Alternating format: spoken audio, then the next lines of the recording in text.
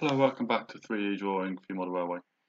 Today's episode we're starting to make the Parrot wagon we described in the announcement.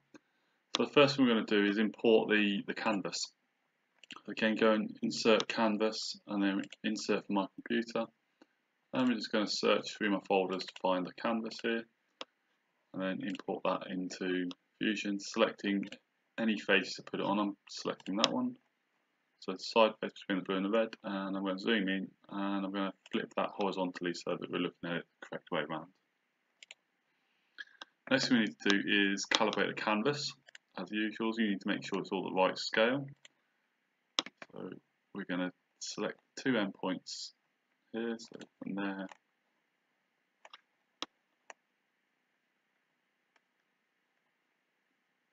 to there, and distance is 19.2 meters, so we're going to do 19200 millimeters and then divide by 1/4 British end scale. Obviously you can pick whichever scale you're deciding to work to. So we've got the canvas imported now. Then we now need to start thinking about how to draw this. Now if you look at the wagon, the majority of this is symmetrical. So we've got a symmetrical line down the midpoint, and it's also symmetrical across the wagon as well. So what we shall do is create a sketch initially on the front surface here, and I'm just going to draw a rectangle starting in the end there, and I'm going to come across to where the midpoint of the wagon is, which is approximately, no, in fact let's go the other way, let's go all the way to the end, and then we can create the whole wagon and cut it up afterwards. We know that's the end point. You can see how the drawing's slightly curved there. It's not the end of the world, as long as we remember to compensate for that as we work our way along the model. So we've got the initial rectangle. We can define the length and the height of the underframe. That's probably, that's probably a bit too long, deep actually. Let's just delete that. And I'm not sure why, but that should be up there. One dimension. We will drag that. It's going to drag that up to match the drawing there. And then we'll define the height. Let's go 2 millimeters just to make cleaner with it. Okay, that's going to give us a rough thickness of a foot. So now we're going to extrude the width of the wagon here. If we rotate this round, okay, I'm going to do a symmetrical extrusion there, and the width of the wagon is 7 foot 9 inches, and that works out at 2362 millimeters. And then we're going to divide that by 1/4 again for the British end scale. Why have we got a taper angle?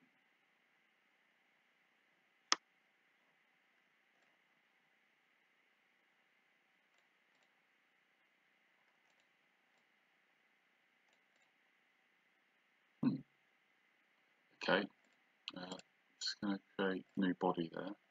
For some reason this is at an angle. Now I don't know if this is something to do with Fusion's new update. That's putting that at an angle. Okay, so that difference with perspective and orthographic had somehow changed. I'm guessing it's something to do with the update they did at the weekend. So just change that back to orthographic, so now we're looking at it end on now. So because we've placed this on the origin, we know that the midpoint now is always going to be the origin line coming across. We're going to create a midpoint now for the length of the wagon, so that we've got the construction planes there. So if we find a mid-plane, we're going to select both ends as our two sides, and then we've got the centre point of the wagon that we can work from. So now that we've got that, we're going to split this into 4 parts. We'll use our splitting tool. Initially, we're going to use the origin, so we'll select the body, and then we're going to split it down the midpoint, click on OK. That's the midpoint split. And then we're going to split the body again on the midpoint, which is down the bottom here. I might actually, you know what I'm going to do? I'm going to just create a mid-plane going the other way rather than use the origin, just for simplicity. So mid-plane there.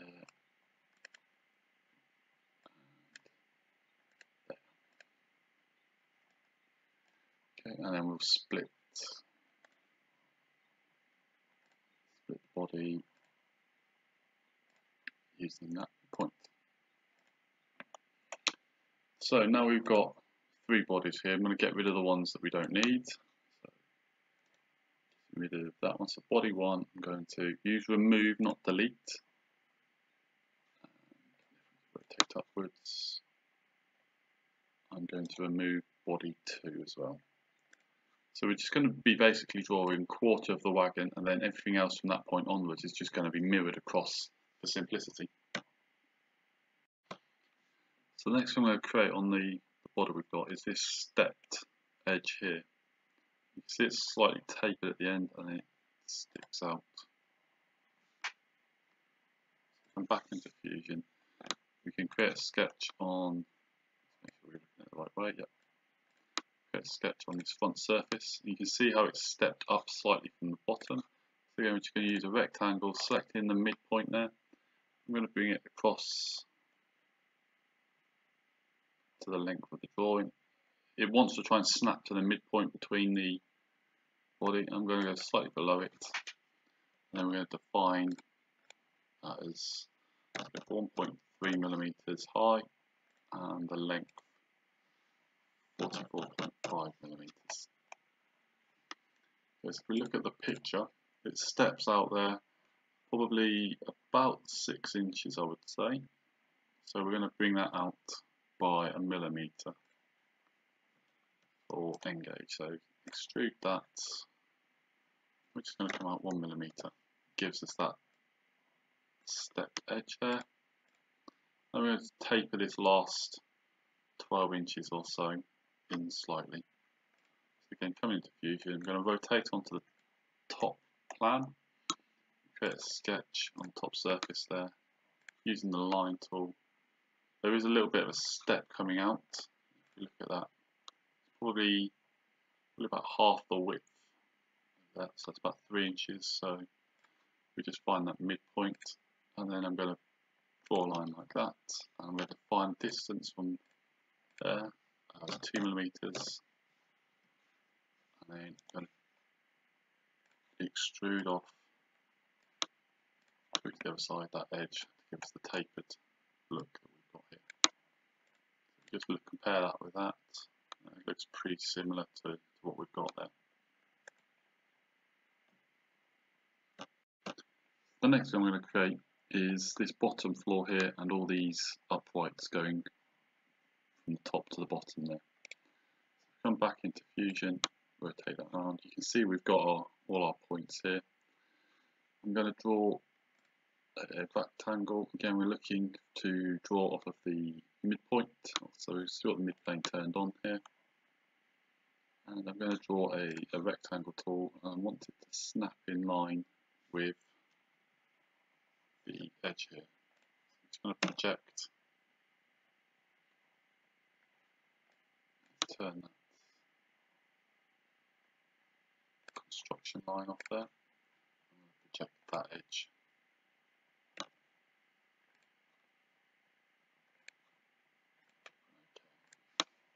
Okay, so now again I'm going to snap into that edge a rectangle. I'm going to go back there, across, okay, define that. So yeah, I'm going to go for about 30.2 millimeters, and the height 1 millimeter. If we look at the picture, we look like we've probably got about 6 inches there, so 1 millimeter seems a reasonable distance to select there. Next thing is going to have the rectangles coming down. Okay, so we're going to find the height selecting the bottom edge there just so that snaps. And we can extrude this floor. And I'm going to come to, let's have a look. I'm going to go to the inside here. So rather than the outside here, I'm going to come to extrude to that point there. Okay. I'm allowing it to create a new body, that's fine, because we will be joining these up in a minute. The body, we've drawn it flat here, but if you look at the pictures, there is holes and things on there, so I will create that a little bit later on. I'm just using that to create like a placeholder that we can work from there. Again, we've done the same at the top. The top's got holes in it as well, so I'm just going to use that as a placeholder. These uprights, so we're looking here, they're probably 4 inches or so, which is about 0.5 millimeters, which is a little bit on the thin side. So I'm just going to beef them up a little bit just for extra strength. I'm just going to go for draw on this surface here. I'm going to draw a rectangle to the top. Well, snap. And why is it not lined up at the end there? They should all be lined up. Let's just check this sketch. Go back in here. That sketch. So that should be vertically constrained at that point there. Let's finish that. So they should match now. If we come back into the sketch we just created, let's project that edge. We should be able to draw a rectangle from there to there that looks like it's snapped good. So I'm going to draw this as 0.3 millimeters wide and snap to that top. The reason I'm doing that 0.3 is obviously when we move that across, it's going to be 0.6 on the other side here. So 0.3, and we're going to extrude that.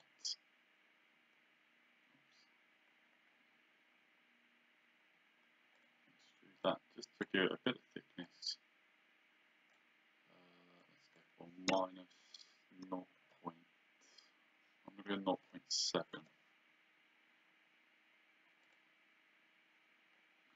So I now need to create them further down as well. In fact, let's just actually undo that. Let's edit that feature. Create that as a new body. And then I'm going to mirror that. Mirror that body. Mirror plane, I'm going to use that inside surface. Let them join. So if I turn off those, they can join into one part, and then I can use the pattern tool to bring it across. So rectangular pattern, selecting bodies, select that one which was drawn, direction being horizontal. We've got 1, 2, 3, 4, 5 more, so we need 6 in total. And we'll just drag that across to that end point there. Oh, actually, no, we don't want that. That's going to be minus 29.9. Then it's on the end there. That's it. So 29.9. We'll put it in the correct position at the end. Yes, these look like they're offset, but I'm looking at this picture and I'm thinking they're probably all going to be pretty even. So I'm going to just leave them like that with an even spacing at 29.9 millimeters across, six of them in total. So the next thing I'm going to do is create the diagonal bracing that goes across these 4 here. So again, looking to come to Fusion, create a sketch on front surface here. And I'm just going to draw the one of them, and I'm going to use the copy body and rectangle pattern tool. So yeah, I've got in the corner on the bottom on one side and in the corner on top on the other side. So I'm going to create a line, and I want to actually project that edge first. I'm going to create a line that's going to go from that corner. I need to project the top edge as well. So we've got the line going up like that, and then